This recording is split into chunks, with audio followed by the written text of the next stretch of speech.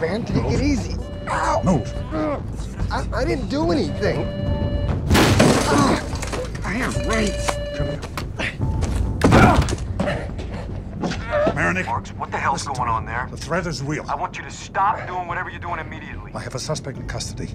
I need a background check. Seat 24E, Tom Bowen, B-O-W-E-N. You have unlawfully subdued innocent passengers, Marks.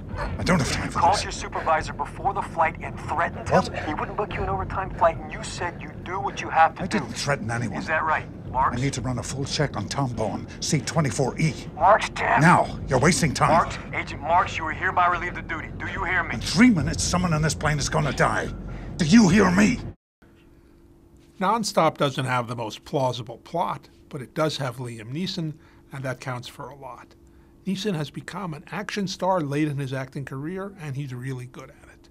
Here he plays an air marshal who's not really happy with his job. Drinks too much, personal problems, things like that. Everything you've heard about me is true.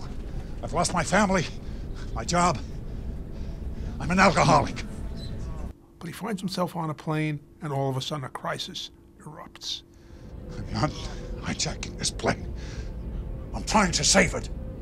There's a threat. Someone is going to kill a passenger on the plane every 20 minutes unless $150 million is paid into a bank account.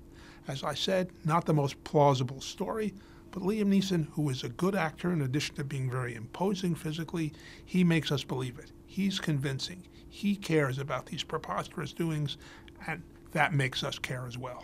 For the Los Angeles Times, this is Kenneth Turan.